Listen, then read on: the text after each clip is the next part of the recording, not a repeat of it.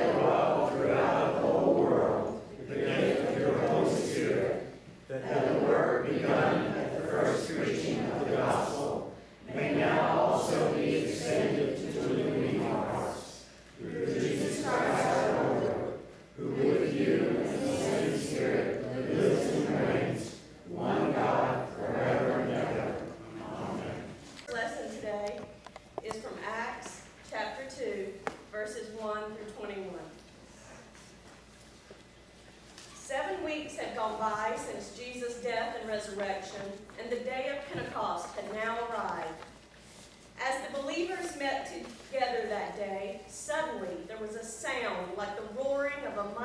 windstorm in the skies above them, and it filled the house where they were meeting. Then what looked like flames or tongues of fire appeared and settled on their heads. And everyone present was filled with the Holy Spirit and began speaking in languages they didn't know, for the Holy Spirit gave them this ability. Many godly Jews were in Jerusalem that day for the religious celebrations, having arrived from many nations. And when they heard the roaring in the sky above the house, crowds came running to see what it was all about, and were stunned to hear their own languages being spoken by the disciples. "How can this be?" they exclaimed. "For these men are all from Galilee, and yet we hear them speaking all the native languages of the lands where we were born. Here we are, Parthians, Medes, Elamites, men from Mesopotamia, Judea, Cappadocia, Pontus, Asia Minor, Phrygia, Pamphylia, Egypt, the Cyrene language area of Libya, visitors from Rome, both Jews and Jewish converts, Cretans and Arabians. And we all hear these men telling in our own languages about the mighty miracles of God." They stood there amazed and perplexed. "What can this mean?" they asked each other. But others in the crowd were mocking. "They're drunk, that's all," they said. Then Peter stepped forward with the 11 apostles and shouted to the crowd, "Listen, all of you, visitors and residents of Jerusalem alike. Some of you are saying these men are drunk. It isn't true. It's much too early for that. People don't get drunk by 9 a.m. No. What you see this morning was predicted centuries ago by the prophet Joel. In the last days, God said, I will pour out my Holy Spirit upon all mankind, and your sons and daughters shall prophesy, and your young men shall see visions, and your old men dream dreams. Yes, the Holy Spirit shall come upon all my servants, men and women alike, and they shall prophesy. And I will cause strange demonstrations in the heavens and on the earth, blood and fire and clouds of smoke. The sun shall turn black and the moon blood red before that awesome day of the Lord arrives. But anyone who asks for mercy from the Lord shall have it and shall be saved." The word of God for the people of God. Thanks be to God. About everybody being in one place. They were all in one house. The disciples and who they were hanging out with. And what happened in this day? What happened to the weather? Something happened. There's a whole bunch of wind. A whole bunch of wind, okay. A storm. That was an interesting version. That was an interesting translation. What's that? Lightning. Yeah, lightning. That's right. With a storm, there comes lightning and wind. A hurricane. And a hurricane. Have you ever been in a hurricane? Anybody? You've been in a hurricane? At the beach. At the beach, yeah, I bet. And you know a hurricane can cause... You lost your surfboard? Yeah. Well, if it's upside down, it's going to go, right? Yeah. I feel like that was all it was. Wake up in the sun. But yeah, that's right. But what happens is the wind blows and the hurricane and everything gets stirred up, and you see all the debris all over the place, and there's all kinds of, we would say there's destruction, right? Sand flies up in your face. The sand flies up. Do you think that might have been what had happened on that first Pentecost? Possibly. God says that was the Holy Spirit coming to, what do you think? Wind kind of stirs us up, doesn't it? The Holy Spirit comes in many different ways. It comes to stir us up like that. It also comes in the spirit and the presence of peace and calmness. It also comes in the presence of fire. God is all of these things. God has created all these things. God makes His presence known to us in many ways. But this wind is supposed to stir us up and to, if you can think about it, breathe on us, okay, like He did in the beginning. He breathed into us the breath of life. And the Spirit is like breath that gives us action. And He created breath, right?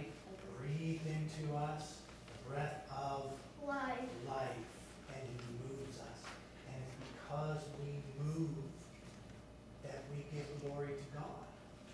Because we move and have being, we are God's creatures, and God loves us so much. And God continues to send His Spirit upon us, everybody in here. Let us pray. God, we thank you for wind and breath and fire, and we thank you for all the ways that you show us the Spirit. Continue to guide and shape our lives after your Holy Spirit. In Jesus' name, amen. Thank you all so much.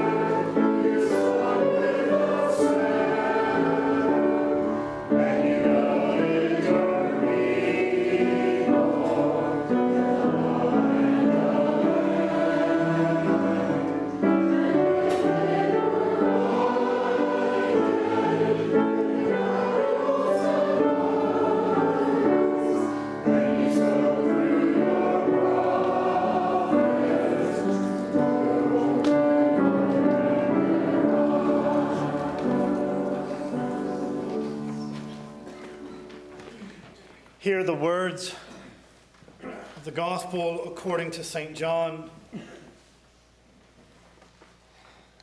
When the Advocate comes, whom I will send to you from the Father, the Spirit of truth, who comes from the Father, he will testify on my behalf. You also are to testify because you have been with me from the beginning. But I have said these things to you, that when your hour comes, you may remember that I told you about them. I did not say these things to you from the beginning because I was with you. But now I am going to him who sent me, yet none of you asks me, where are you going? But because I have said these things to you, sorrow has filled your hearts. Nevertheless, I tell you the truth. It is to your advantage that I go away. For if I do not go away, the Advocate will not come to you. But if I go, then I will send him to you. And when he comes, he will prove the world wrong about sin and righteousness and judgment. About sin, because they do not believe in me. About righteousness, because I am going to the Father, and you will see me no longer. And about judgment, because the ruler of this world has been condemned.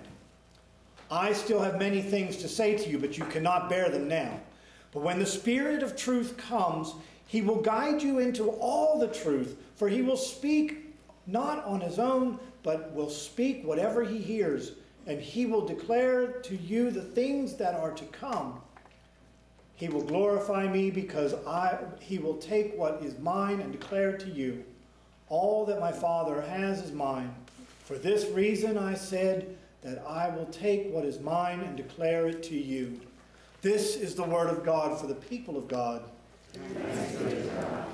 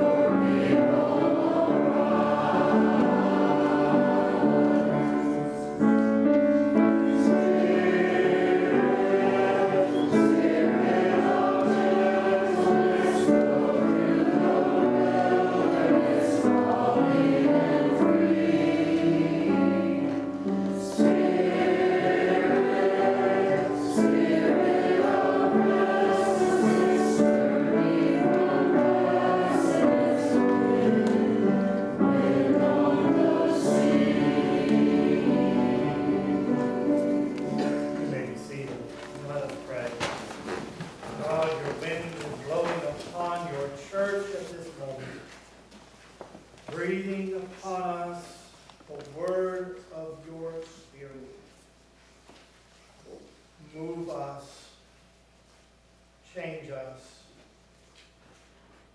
and speak through us with words when we have to. Amen.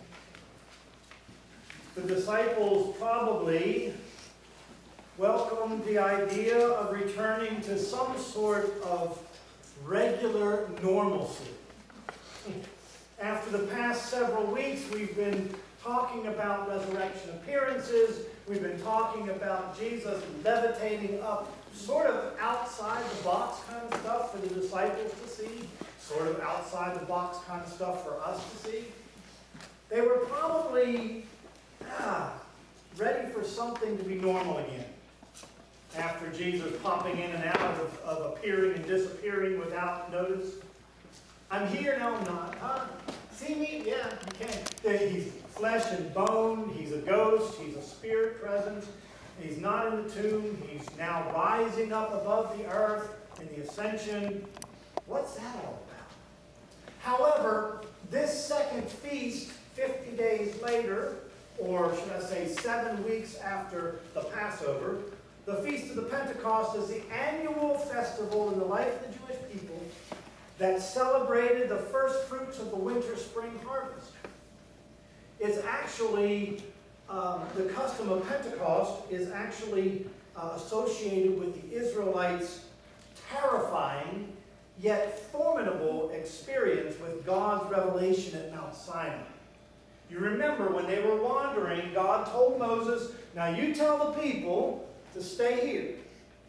And you come up to the mountain with me, and I will give you further instructions. I'll tell you how to organize the people. We'll tell you what's right and what's wrong. We'll give you a list of things that you can do and what you can't do.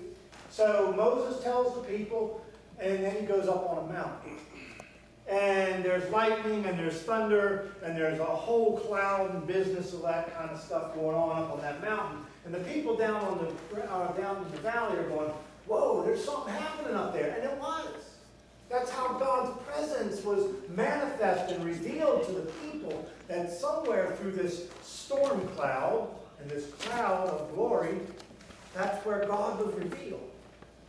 So this Pentecost, year after year, would give the people a chance to remember the prophetic visions of God's glory, God's awesome presence, and how it was revealed through witness from heaven and tremendous earth-shaking experiences and other unexplainable supernatural episodes. The last time that something like this happened was 600 years before, in the dedication to the Feast of the Temple of Solomon. In the Feast of Solomon's Temple, the dedication of Solomon's Temple, was when God came down and actually lit fire to the altar and burned up all the sacrifices. And the glory of the Lord filled his temple. But they knew. They waited year after year after year. And they knew that God had promised to do something amazing again. This particular year that we speak about, a handful of women and a handful of men who had been following Jesus up until now had gathered in the house. They say it was probably the upper room where they were hiding out for these 7 weeks during the Pentecost festival, wondering what to do next. Remember, they have just been with Jesus in a resurrected form. They had just been through the cross, through watching their friend die on the cross, and 3 days later they watched him appear again, and all of a sudden they saw him go up and levitate up into the sky. You know, it might be that these followers of Jesus, who were once enthusiastically motivated 7 weeks ago by Jesus' resurrection, had become restless and impatient, wondering what to do now. When do we get to put this fire into action?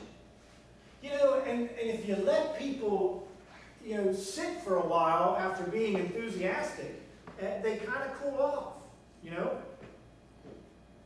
The recently eager and excited followers may have grown a little tired of the repetition of Jesus appearing and disappearing every so often within 5 minutes of each other without notice. And they may have become complacent. These appearances, maybe of the resurrection of Jesus, may have become routine. They may have become repetitive. So these disciples might have reached their pinnacle of their excitement and were wondering what to do next in sharing this new life in the resurrection. The last instructions that they had were to go and wait. Until when? Until they had been clothed with the power from on high. They were to wait for the direction of God's Spirit. And they waited, and they waited. And of course, their excitement's starting to die out. But something did happen. Isn't that the way God is with us today? That when we become complacent, or as the song just said, restless, He stirs in us and begins to unfold in our lives. Just when things become normal and unusual, God stirs up the wind. Just when we become a little bit complacent or normal or routine or repetitive, God comes and something stirs us up. The event planners of the day, the committee that put on these festivals, must have been frantic when the wind started to blow. In the middle of the day, the festival had suddenly become a disorganized chaos. The wind had come through the Jerusalem, the city, and had uprooted the tent stakes, turned over the tables. The vendors were losing their trinkets that they were going to sell. The wind was rushing across the tables and turning over the food carts. It was utter chaos. The wind was blowing this festival into an untidy mess. Tents turned upside down. Debris scattered across the fields. You couldn't even play a good game of kickball in the fields because the ball would be carried away in the wind. People were hunkering down, trying to hide in the alcoves of the temple. Something had gone terribly wrong. Or, should we say from this side, emphatically right. Those responsible for the day, that committee, had no backup plan for what was happening. It was as if something had gotten loose in the midst of the crowd. The followers of Jesus had become enthusiastically energetic, confident once again. Just as the Jewish leaders had stirred up the crowds against Jesus at the trial, the followers of Jesus had stirred up the crowd in their own language about the new vision of God that was changing their life. These frightened and uncomfortable disciples had suddenly appeared. They had suddenly appeared and come out, daring and courageous during the very disruptive time. It was on again. And as my friend is probably preaching, God had said, get your spirit on. And he was moving. God had spoken again. God had breathed once again into the world. Without warning, like the sound from heaven, like a strong gale force wind, spread like wildfire throughout the house. It rushed through and filled the entire house with the presence of God. God had suddenly come to his temple. Not the building. God had suddenly come into his temple, his people's hearts. That's what Jesus was trying to say all along, that God would come and reside in you, not in a box. So God had come and appeared to them in a very different way, bringing the disciples a renewed sense of purpose, a renewed sense of power and presence, empowering them to share in the vision of God's holiness and difference. The disciples had become able to speak about the power and presence of God in a new way. God's voice, the language of faith, the word had just been spoken again in a different way. The voice and the language of God, the language of faith, can appear chaotic and confusing at first glance. However, in the midst of our unproductive schedules, it is exactly the presence of God's peace needed to rest upon our hearts. What a time it was that day when God would speak, when God's word was spoken in the breath of the Spirit. It was the middle of the winter a long time ago, a snow-covered neighborhood where a group of young kindergartners, and you know how kindergartners love a birthday party. Well, these kindergartners had gotten together for a birthday party of their friend. They played and talked, and after a while, one of the moms gathered them together in a circle so they could play games. And one particular game that they played was charades. And you know how charades works. You have somebody come out of the group, and they pick a paper out of the hat, and they read it, and they act it out without words, right? Oh my goodness, something just dawned on me. Without words, they act it out. Well, this little girl had gotten up, and she did this, and then she did this, and she went like this. And this little boy from the group, he jumps up and stands on his feet and says, I know what that is. It's my sister's favorite animal. And and one of the mothers stopped him and said, can you tell us what that is? And he started again. And I started to cry. The mom again said, Bobby, can you tell us what that is? I couldn't. I had it here. But I just couldn't get it off my lips. My parents were called, and I was taken to the Greater Baltimore Medical Center, which was a new children's wing downtown. And they were informed that I had had a stroke. Blood vessel ruptured in the right side of my brain, left side of my brain, causing an interruption to my motor skills, and then I couldn't speak for about 2 weeks. Anyway, it came back, and Christy affirms that. There's a lot of people who affirm that. But I think that time, it still strikes me is why I find words so powerful and special. And why I think about God who spoke in the beginning of creation and spoke the word of God through Jesus Christ. And words shouldn't be wasted or squandered. But somehow we continue to waste the words that we're given. I want every word to say something of content. There are too many words floating around today and that don't really say anything. Too many people are trying to explain themselves or trying to defend what is right and wrong. But Pentecost reminds me once again of the holiness and sacredness of the nature of words. Words are special and should be a valued way of God's communication of his love. That the Word spoke and creation happened. That the Word spoke and Jesus was here. That the Word spoke, that God spoke forth everything that is here. God speaks and things happen. When God speaks, things are moved to be occurring and moving and challenging, and things move into being.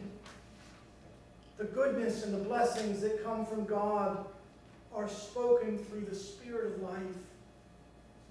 I believe that the church in our modern culture has so misused words that no one listens anymore.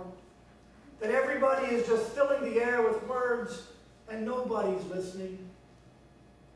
But when God speaks to us, people are moved to change.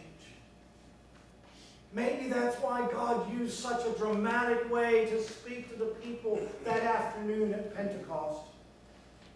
And like I said, words like believe and hope and redemption, words that used to belong to the church, are now being used by our culture for better banking services or selling cars or to sell us a political candidate, you know? And have we forgotten the power of God's word spoken through Christ Jesus? That this word can change our whole entire being. That God uses words as he energizes us.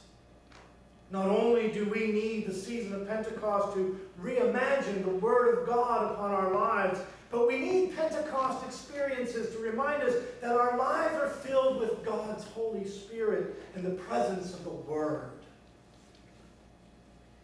the story tells us that they were waiting for something to happen. And suddenly from heaven, that's just the code phrase for where God is, from heaven, where God resides, there came a sound like a rush of a mighty wind. Interesting play on words, isn't it? That God pours forth the Spirit, as John says, out of a believer's heart shall flow rivers of living water.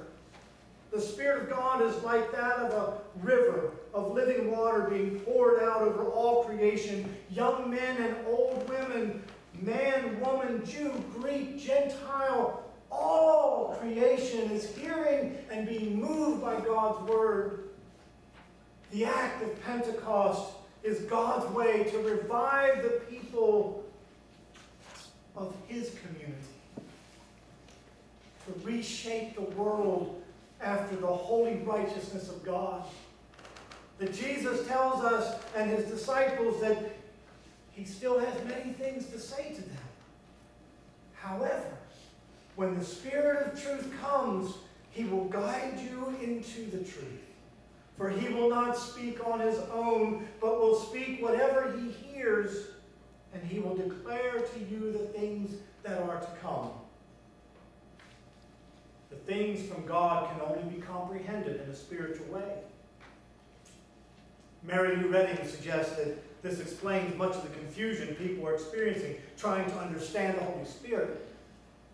Many modern churchy-type people fear this experience of fierce wind and piercing flames resting on people who speak in all kinds of languages that they never heard before. And God is still speaking to the church today through the power of the Holy Spirit that moves us to give food and clothing to people who can't quite make it. That the church is being moved to give food to children leaving schools. That the power of the Spirit is bringing back together a church here at Mount Bethel in dinners on Wednesday night. That are able to sing on Sunday morning through choir and other music. That the church is a powerful force of wind blowing across Bahama, North Carolina, and into Durham and up into parts of Virginia with the love of God. It is essential that the church relearns this language of faith and look toward God for renewal. Our world needs a spirit of holiness to speak the language of faith in the God of heaven that will come upon us like the sound of a rushing mighty wind. I wonder what ways God might come upon us to reform this community of faith. It's already happening. What new configurations is the Holy Spirit moving us toward as we reshape ourselves after God's holy wind spoken to us in the Word of Jesus Christ? The Spirit encourages us to move into the world with the love of Jesus. And the love of Jesus is to be shown and spoken to everyone. And when it's spoken to everyone, we use our hands, our feet, our eyes, our heart, our legs, our arms, and we even use words when we have to. I wonder what dramatic event the Holy Spirit is calling Mount Bethel to. Whether it be the spirit of gentleness that is calling us, or whether it's the spirit of restlessness that is stirring us up in a way. The Spirit speaks to everybody in a special way, encouraging everyone in here to be moved and empowered by the way of God. God's Word, spoken, heard, and used. Amen.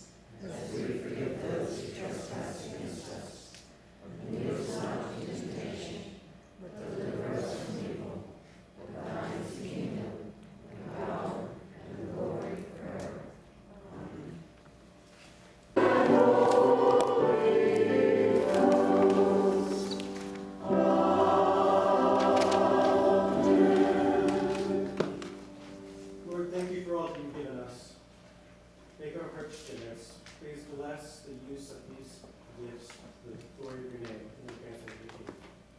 In Jesus' name we pray. Amen.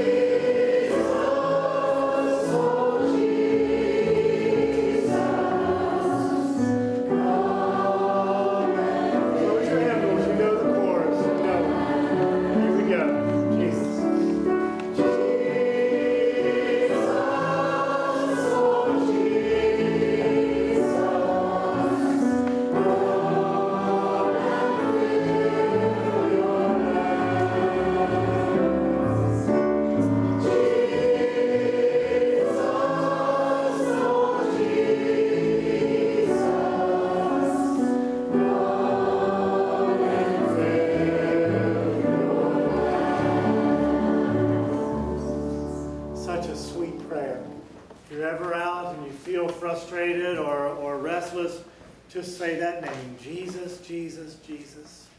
It is the sweetest name we know, and it can calm your fears and put you back on a right path of living. All you have to do is call upon him. Call upon Jesus to come into your heart. At times, it may not feel like he's there, but sometimes he's dragging us, kicking and screaming. Sometimes he's walking with us. Sometimes he's carrying us. But he's always there. Jesus, Jesus, Jesus. The sweetest name we can speak. And has been spoken to us, and it is still being spoken to us by you, O God, Father, Son, and Holy Spirit. Amen.